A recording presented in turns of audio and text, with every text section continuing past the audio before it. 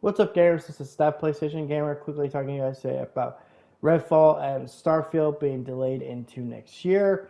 Um, this sucks, if I'm being straightforward, because this means there's been no major first-party game released from Microsoft in a whole year.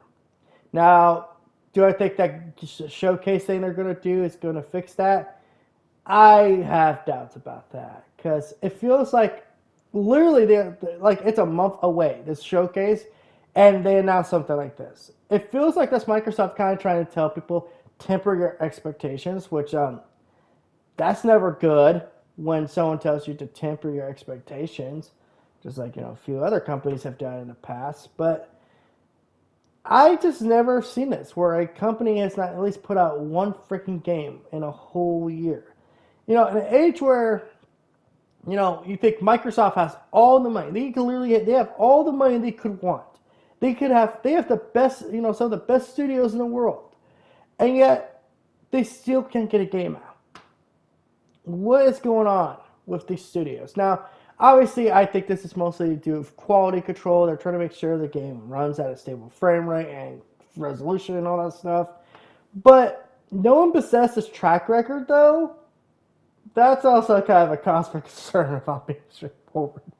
But I'm kind of shocked by this, just because this was their one game. Like the Starfield was their one big game everyone was super hyped about, and now it's just like, oh yeah, it's just not happening this year. It'll happen next year, but it's not happening this year. And Redfall, it's whatever. It looks like a game that might be okay, but even then, I don't think we really saw real gameplay for it in that trailer, at least the one you'll see. But yeah, this is kind of the problem when you have your entire year right on one game, or I guess in this case, two games, and you don't spread it, you don't put anything out for the rest of the year. I feel like that's kind of the problem with Microsoft. It's like, hey, we don't have a lot of big games this year, but we'll have that one big one towards the end because that's when everyone puts out their games, and we're just gonna follow the trends like everyone else does. Instead of being like Sony, where you try to spread them out through the year, instead of just rushing it all towards the end. But that's my opinion on this whole situation. What do you guys think? Do you think this hurts Xbox? Do you think this is nothing? Do you think I'm just being a little petty PlayStation fanboy that's trying to get a little W? Or do you think I'm being valid with my criticisms? Until next time, guys, this is That PlayStation Gamer. Make sure to hit that like button. Make sure to do all that YouTube algorithm BS. Also, quick announcement. This Saturday, I'll be doing a live stream for Demon's Souls remake because we hit over 100 subscribers.